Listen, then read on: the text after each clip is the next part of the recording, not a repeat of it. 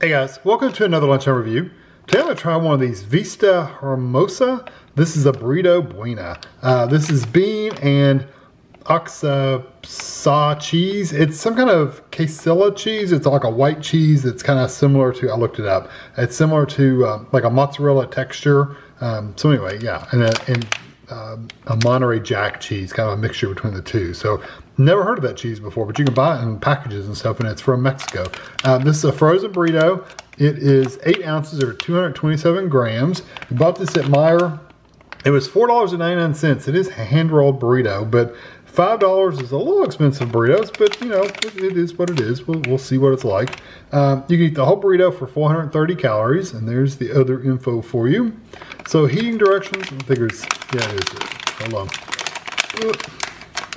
Okay, so you can do it in the oven if you want to. There's the oven directions. Of course, we're not gonna do it in the oven, but there it is if you want it.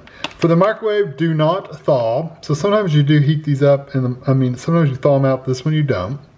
It says, do not thaw, remove from wrapper and place burrito on a microwave safe plate. Fold side down. Place another, pro tip, place another microwave safe plate over the burrito. I guess it's to help keep the steam in. Heat on high for 2 minutes. Remove the top plate and heat for another 1 minute or until hot, and let it sit for 3 minutes before enjoying to let it kind of equalize and stuff. And it says it's a medium heat level. So I have 2 paper plates. One of them I put a piece of parchment paper on, and another one I'll put on top. So I will open pretty easily. That's good.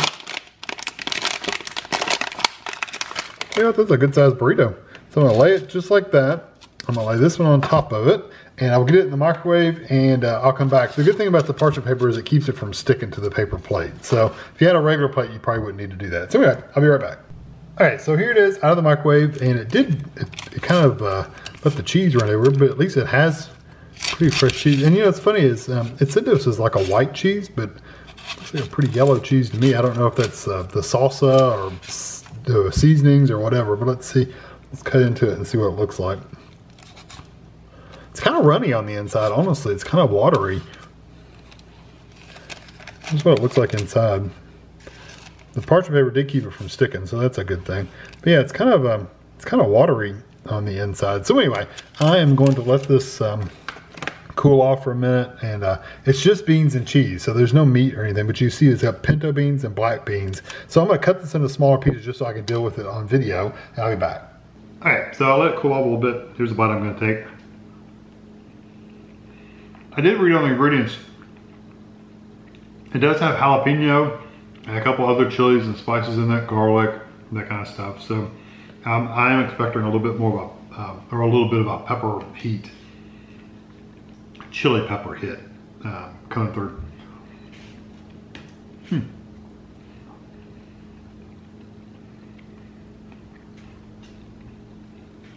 I can honestly say texture-wise, it's not bad. The tortilla itself is very tender, and it has a nice texture to it. It's got a nice chew to it without being like hard or dried out or anything like that. It's not crunchy or anything like that. It does have a nice burrito texture.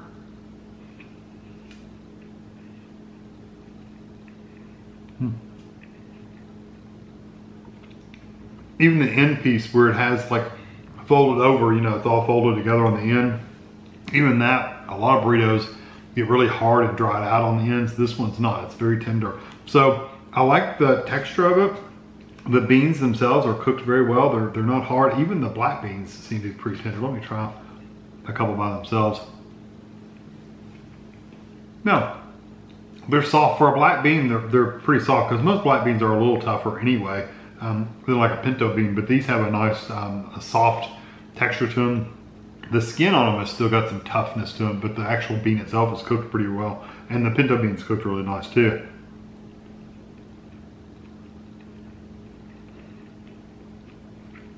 The overall texture inside though is very soft, and then you got a little bit of a chew for the tortilla itself. Not bad, but just know there's no real texture to it. There's no crunch or anything like that, which, you know, you don't necessarily expect that in this kind of burrito. So texture-wise, I'm happy. I'm happy with the texture. I think it's really, really nice. Flavor-wise, I am getting the heat from the chilies. It seems like it's a jalapeno heat to me. I get the flavor of the jalapeno a little bit. Beyond that, you really only taste the beans. Truthfully, I don't get the flavor of the cheese really at all, which is surprising, counting on they make such a big deal about the cheese.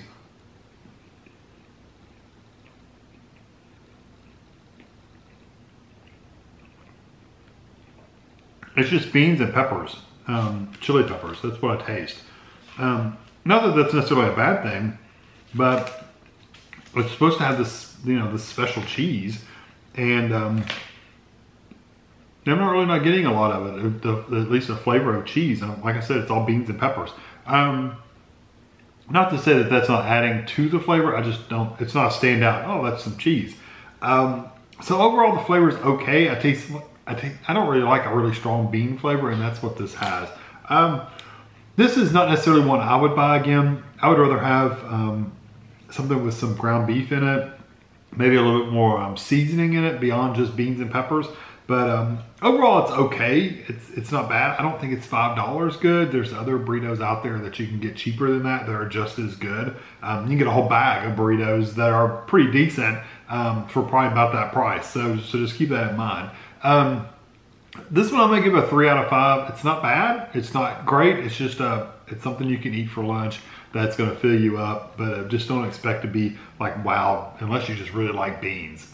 It does have a little bit of a vinegary kind of flavor to it too, like something that's pickled in there. I don't know if it's the peppers or what, but there's a slight like vinegar flavor in there as well. So anyway, overall it's a 3 out of 5. Hope you enjoyed this video. Thanks for watching.